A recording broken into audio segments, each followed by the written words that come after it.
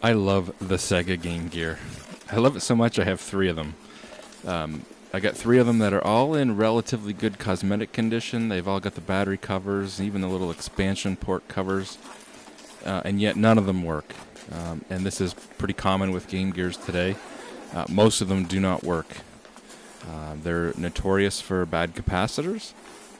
Basically, all the capacitors are bad. So the power supply section, the audio section, and the main board itself. So you can have all kinds of issues, as I do here. I've got these three different Game Gears. They all have three different issues. This one turns on. It's got lines down the screen. I'm pretty sure that's bad capacitors. This one turns on. The screen flickers. Pretty sure that's bad capacitors. And the final one turns on and then just turns off right away. So, bad capacitors. There's several variations of the Game Gear motherboard, as is typical with consoles, especially Sega. There's actually about 4 or 5 different revisions of the motherboard for the Game Gear. And I was curious as to which ones these are. So originally I was going to open up 2 of them and check them out.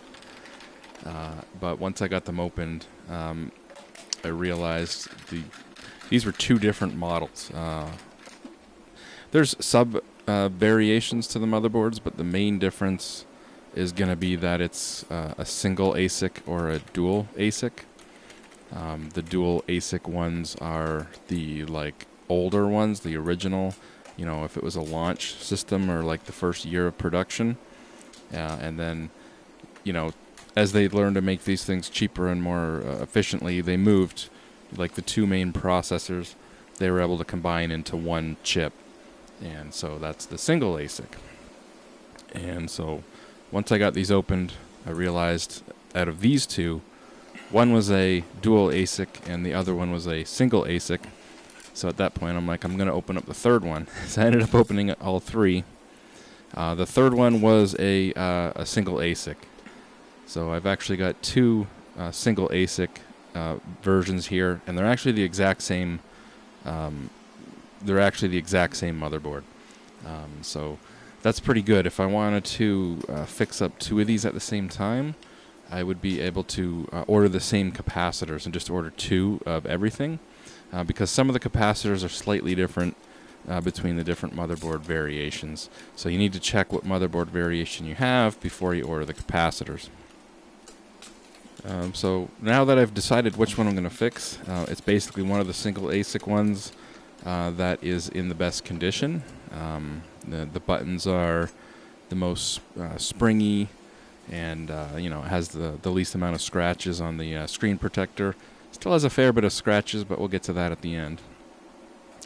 So I've decided this is the one to fix. But again, I have 2 of them that are the same revision on the motherboard, so if I order the capacitors and it doesn't fix this one, at least it's the same capacitors. Originally I was going to order 2 sets of capacitors, but at the last minute I decided I'm not going to do that. It's a lot of time. It's time consuming to do this repair. It's 20 capacitors in total that you end up changing. So I decided just to do one of them for now. Basically, inside the Game Gear, in the back half is where your battery compartment is, or your battery compartments are. You got the power supply board and the audio board. The 2 little sub boards that are on harnesses that connect to the main board. And then on the front half of the shell is actually the motherboard itself, the main motherboard. And this is going to have your cartridge slot and the screen and the buttons and all that. So there's 6 screws holding the motherboard in. They're all the same screws. There's 4 screws holding in a reflector for the backlight. And there's 2 larger screws holding in the cartridge slot, so that, you know, when you insert and take cartridges out, you know, the cartridge slot needs to have like a sturdier connection to the case. This is very common in video game machines, is the cartridge slot screws are usually bigger. So you got, yeah, these 2 really large screws holding the cartridge slot in, and then 4 holding the reflector in, and 6 holding the motherboard in.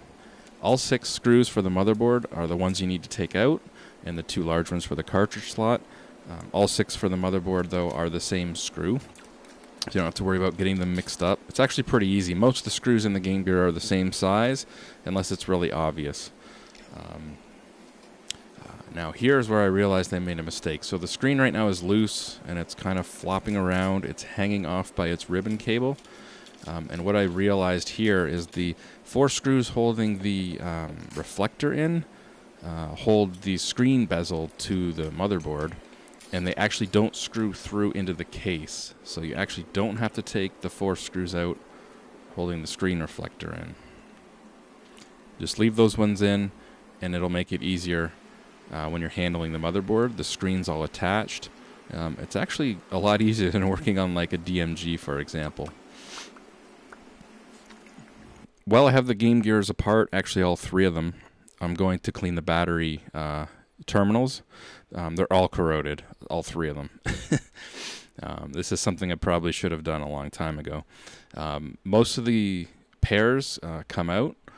They pop out of the case. So the power goes through all 6 batteries and comes back through right into the power supply board. So the power supply board itself has 2 of the battery contacts on it. So the ones I could take out, I cleaned in vinegar in a jar. And then the ones that were permanently attached in the system, I cleaned with a Q-tip and vinegar.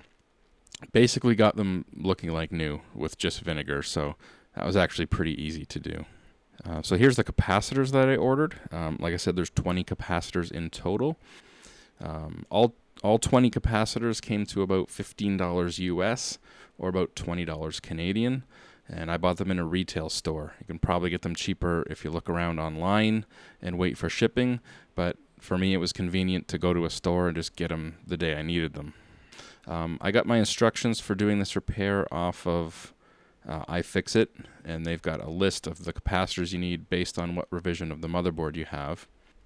I bought all the capacitors from the store, and I got them sorted. So we've got 3 bags. The large bag has, I think it's 13 capacitors, are the 13 for the motherboard.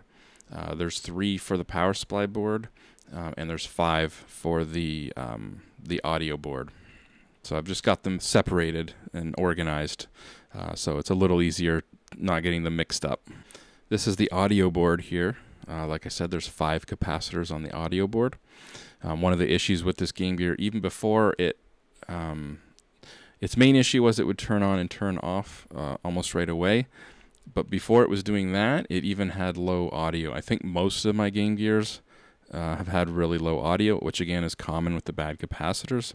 So basically it was very quiet even when the volume was all the way up. So yeah, we've got 5 capacitors on the audio board. Now the ones that were on there were aluminum, and they were really short. They stuck up, and they're flush mount, or like surface mount.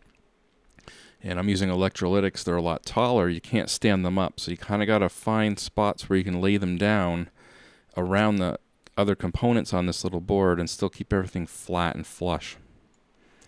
And basically the same with the power supply board. There's only 3 capacitors on the power supply board. One of them was short enough it could still stick upright, but the other 2 were taller than the original ones on there, and so I had to lay them down flat.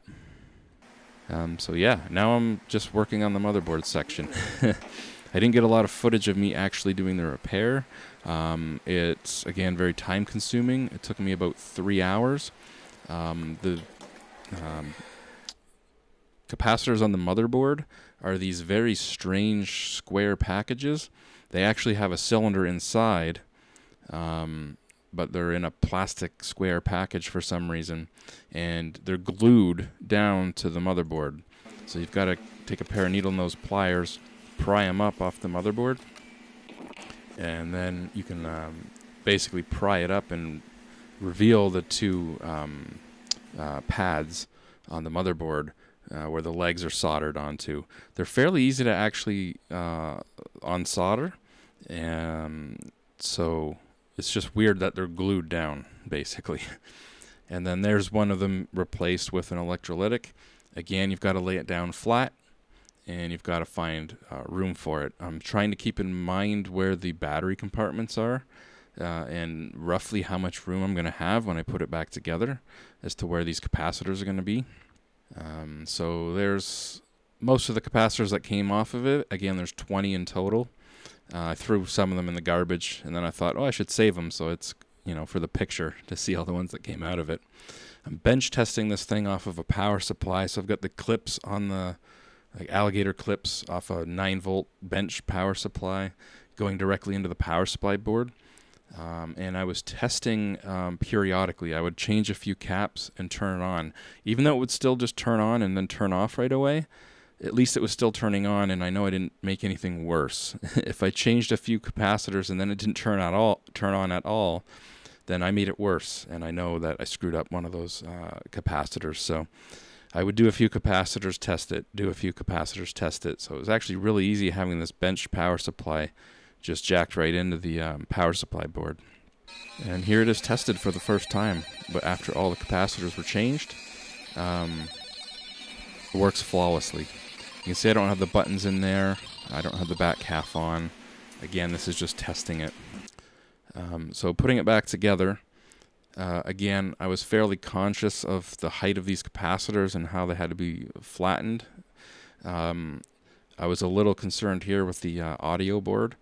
It looks like it's going to be a tight fit, but it will actually fit. It's going to just squeeze under that metal shield. You could probably leave the metal shield out, but I put it back in.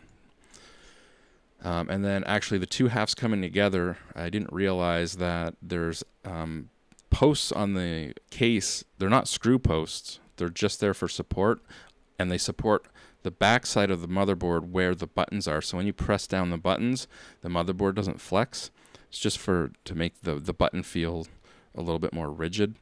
And some of my capacitors were in the way there, so I did have to bend them out of the way. But yeah, eventually got it all back together, threw 6 AA's in there, got rechargeable anti-loops, and they do work fine, by the way. Wish I had those back in the day. Actually, I had a screw-on battery back thing for my Game Gear back in the mid-90s when I had a Game Gear. And so there's Streets of Rage 2 in celebration of this thing working. I picked up Streets of Rage 2 actually just recently. So we'll get to play that now. And then one final thing. This is something that I picked up from owning watches and getting scratches on watches. Is I thought I would try polishing the plastic screen cover with toothpaste, actually. It works good on, I've used it on Casio watches with plastic crystals, and I've even used it on a Vostok with a domed mineral crystal, so actually a glass crystal. And it actually worked on both. So toothpaste works really good for getting out scratches and screens and such. And it actually worked out pretty good on here, as you can see. It's not perfect, but it got rid of most of the bigger scratches. So anyways, I'm super pleased with the way this thing turned out. It absolutely pushed my limits of my soldering skills, and I wasn't sure if I was going to be able to do it. So I was pretty amazed when it worked. And even if I changed all the capacitors, there was still a chance it didn't work. You've got the high voltage there's a high voltage transformer, and that's controlled by some transistors that are firing pulses into that to run the high voltage cold cathode tube. That's the backlight, and even those tubes do wear out. So there's a chance you could replace all the capacitors in here and it still doesn't work. So I was actually very happy when it all worked. And yeah, it's been working great so far. I've been playing some Streets of Rage 2 on it today. And actually, that's a great game. We'll take a look at that next.